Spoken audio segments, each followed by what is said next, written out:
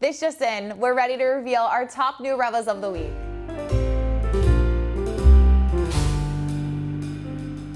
Hi, Brandon. Hey. Hi, Justin. Hello. Hi, watch friends. We're happy you guys are back for another episode of Watch in the Box. Happy to be here. I know, nice to see you guys. We have definitely found some top new rivals of the week. I'm excited to see what you guys chose. Actually, more than anything, I'm excited to show you what I chose today. It's an interesting box. I Already, know, you've caught my eye. I know, it caught my eye, nonetheless. So before we do this, would you guys like to do a wrist check? Yes. Yeah. All right, what are you wearing, Brandon? I've got on this vintage 1016 Explorer with a really nice lume. Nice patina on there, Nice. dial. Big fan of these. I'm a Classic, sucker hard to for go wrong. 1016s. Yeah. You can't go wrong. Yeah. Beautiful, what about you? I am wearing white gold sub. Wow. Yeah, it's got the blue Cookie Monster kind of Whatever we're nicknamed. calling Yeah. Heavy hitter great today. Watch. Yeah. Awesome. Well, you guys want to see what I'm bringing? Yeah. Something a little bit more small. Nice little all gold Panthere. Oh, I love it. Yep, teeny tiny, but I love cute. it. I know, I agree. It's got some heft. I agree, it feels great on the wrist. Anyway, that's just what we're wearing. We're always curious, what do you guys have on while you're watching this new episode of Watch in the Box? Please sound off in the comments. We really enjoy hearing you guys kind of check in and tell us not only what you're wearing, but what you liked as well. So, Watch in the Box. Yes. Every week we pick our top 3 new arrivals. You get to bring the top modern men's watch, you get to bring the top vintage watch, and I get to bring the top watch for women. Even if it's not designated a women's watch, for the record. So, I want to see, what did you bring? I have something very nice. Yeah, Ready Please for share. it? Okay. Let's see, Justin. One of my favorites, Daytona. Oh. Not just any Daytona. No. There's a lot of good Daytonas out there. This one is a little bit different, a little special. Solid white gold, and then it has that blue dial. The blue dial with the red accents. It's just so different and sporty. It also comes in a red and black dial version, which I love as well. Something about the blue, it's like just blue and watches. It's such a thing that, for me, it's a great blend of that elevated sportiness, elevated like the luxury sporty combination. Yeah. I think this watch does it as good as any. I like this a lot. I feel kind of the same about proper blue watches as I do with proper green watches. Or I guess maybe the proper version of blue on watches and the proper green on watches. This is proper. Perfect pick. Would you wear it? I would wear it for sure. Put it next. Let's put it next to. Okay, so, put it next to that. The Let's see blues are texture not the of it. same, for the record. The blues are. Which kind of like leans into my point about the proper blue is just cool such a thing. home run. When So it's these seeing them are next to each other, very great. similar. Yeah. Both white gold, both blue, both sport watches, Rolex. So yeah, just different ways of doing it. This one is more a little like blueberry kind of in your face. This one's poppier. Exactly, a little poppier. This one's a little more subtle.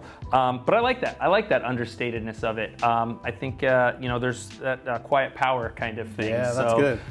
Anyway, I like it. Two great watches. yeah. God, I don't know if I had to pick. Luckily, I don't have to. But yeah, It's easy to two see why you fantastic chose. watches. I'm not gonna pick. I'm not gonna pick. But if you guys at home had to pick, which one are If you you guys picking? had to We pick, wanna that's know. a very good yes. Yes. If you had to pick the white gold Submariner with the blue bezel or the white gold Daytona with the blue dial, 100%. what are you picking? I'm going Daytona. Yeah, I'd go Daytona. I think I'm going Daytona too. Yep. On this one I love a specifically. Daytona. Yeah. For Yeah. other comparisons, it might not be Yeah. might not be that breakdown, but I'm going Daytona. All All right. Well, great awesome. choice. Yeah, Easy great to watch. see why you chose this one. Yeah, I'm great excited to choice, see what Justin. you guys have. Emily?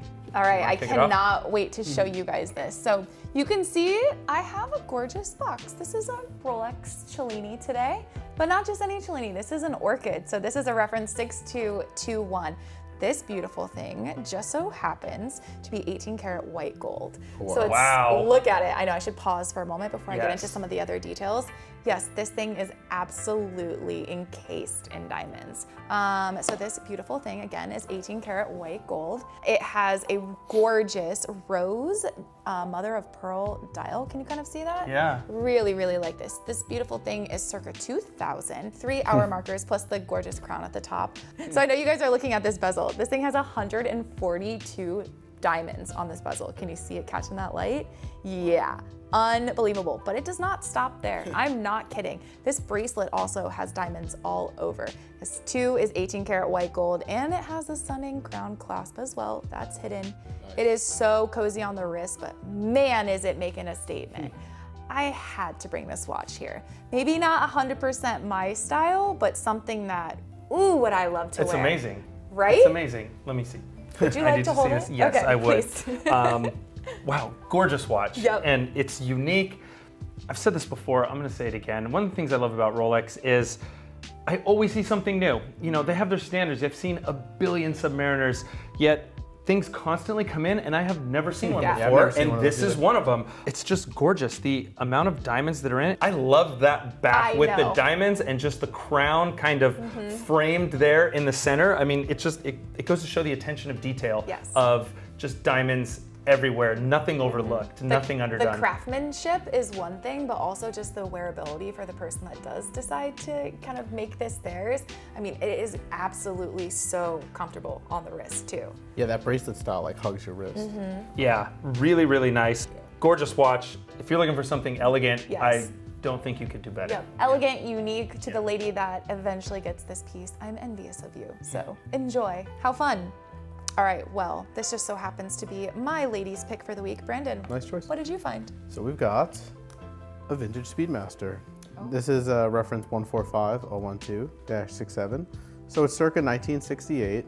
It features the 321 movement, the dot over 90 bezel, and the stepped dial. This is one of the last variations with the 321 movement, so I like that. That's pretty cool. And when you look closely, the seconds hand has the teardrop counterweight. So it's also the last variation of that. After this, they were straight at the bottom. This does not have any mention of the moon landing on the back because it's pre-moon landing, so that's cool. I do like how clean these case backs are. Overall, this one really has aged really beautifully. The lume is that really buttery yellow. It's very consistent. The case is really nice and sharp. Super well cared for watch. It's got the original crown, which I really love. It's got the flat feet and the 24 teeth. And also it's got the applied Omega logo, which I really like. Yeah, overall just looks great. Yeah, take a look. Speedy. Yeah, this is great. I love seeing a vintage Speedmaster. We see so many Rolexes, and I mean, there's a ton of awesome vintage Rolexes that I think Speedmasters, you know, while there's definitely collectors out there, I think sometimes we can kind of overlook them a little bit. So I really appreciate, you know, seeing some love with the vintage Speedmaster, and this one is amazing. I love the condition. I love the patina on it. It has turned such a beautiful color. And again, I like these on straps. So the color of the strap going with the patina, they just kind of set each other off. Yeah, the bezel's aged really nicely too. So it's just a really well-preserved example. And this is a reference that has been worn on multiple space missions, so that's pretty neat too. Yeah, really nice. Iconic watch, great example. I love this one.